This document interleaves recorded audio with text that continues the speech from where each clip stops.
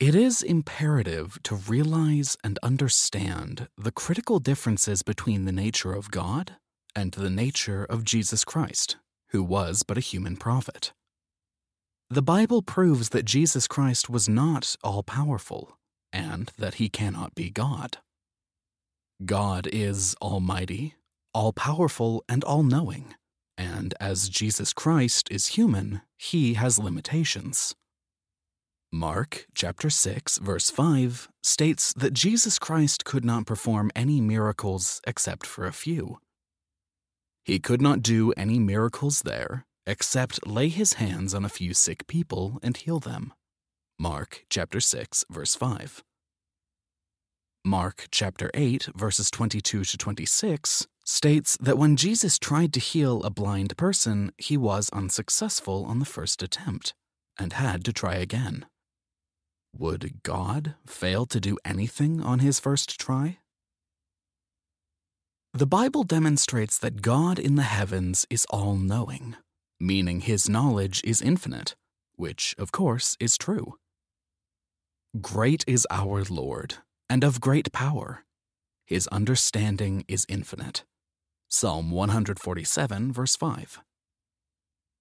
On the other hand, the Bible demonstrates that Jesus Christ was not all-knowing and had limited knowledge, as he did not know the date of Judgment Day. But about that day or hour no one knows, not even the angels in heaven, nor the Son, but only the Father. Matthew chapter 24, verse 36. Here is another similar verse. But of that day and that hour knoweth no man, no, not the angels which are in heaven, neither the Son, but the Father. Mark chapter 13, verse 32. How can Jesus Christ be divine and part of the Trinity if he does not even know the date of Judgment Day? The answer is simple. Jesus Christ is a human prophet and not God. Mark chapter 11, verses 12 and 13 shares a story that demonstrates Jesus Christ's limited knowledge. Jesus Christ approached a fig tree to eat some fruit, but found none.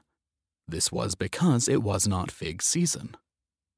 If Jesus Christ were all-knowing, he would have known that the tree would not bear figs, as it was not fig season. The next day, as they were leaving Bethany, Jesus was hungry.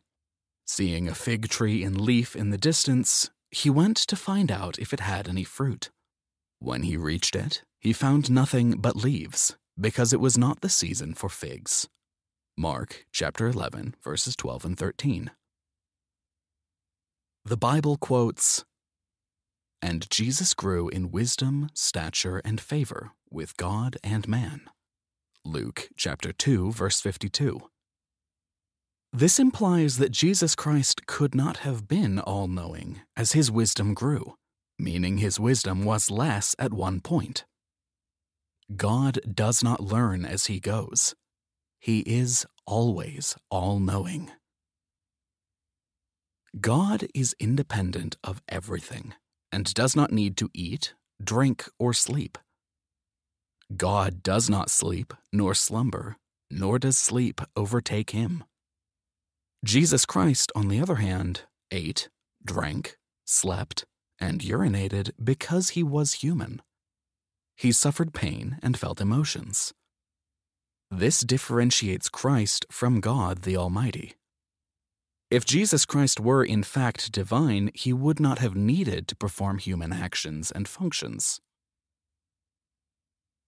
The Bible states that Jesus Christ died, but God cannot die. If a person dies, he cannot be God, by definition. God has always existed and will always exist. Jesus Christ, on the other hand, was born of a mother and came into existence at one point, so he had a beginning. However, God does not have a beginning nor an end. God does not need help or prayer, as he can do anything. He is the possessor of everything. Jesus Christ, on the other hand, needed assistance from God above, so he prayed to God. Going a little farther, he fell with his face to the ground and prayed, "My Father, if it is possible, may this cup be taken from me. Yet not as I will, but as you will." Matthew chapter 26, verse 39. Jesus Christ prayed in the same manner Muslims pray by prostrating themselves to the ground, since Jesus Christ was a Muslim. Remember that, by definition, a Muslim is someone who submits himself to God the Almighty above. If Jesus Christ was God, the Son of God, or divine in any way, why would he need to fall into humility and pray to God? Will you tell me that Jesus Christ was praying to himself or to a part of himself? Where is the logic in that? Jesus Christ was praying to the one true God in the heavens. Now this is eternal life, that they know you, the only true God, and Jesus Christ whom you have sent. John chapter 17, verse 3. The Holy Quran confirms that Jesus Christ was praying to the one and only God in the heavens. "And shall make him a messenger to the children of Israel, who will say to them, I have come to you with a sign from your Lord. That is, I create for you from clay something in the shape of a bird. Then I blow in it, and it becomes a living bird by the will of Allah. And I cure the blind born and the leper, and I cause the dead to become alive by the will of Allah. And I inform you of what you eat and what you store in your homes. In this there is surely a sign for you, if you are truly believers. I have come to you confirming that book which is sent down prior to me, that is, the Torah, and to make permissible for you some of what was prohibited to you. I have come to you with a sign from your Lord. So fear Allah and obey me. Allah is surely my Lord and your Lord. So worship him. This is the straight path."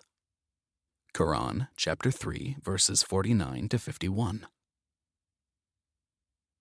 Jesus Christ instructed his disciples to pray to God in the heavens, and never told them to direct their worship to him, nor did he ever tell them that he was divine, God, or Son of God. And he said unto them, When ye pray, say, Our Father which art in heaven, hallowed be thy name. Thy kingdom come.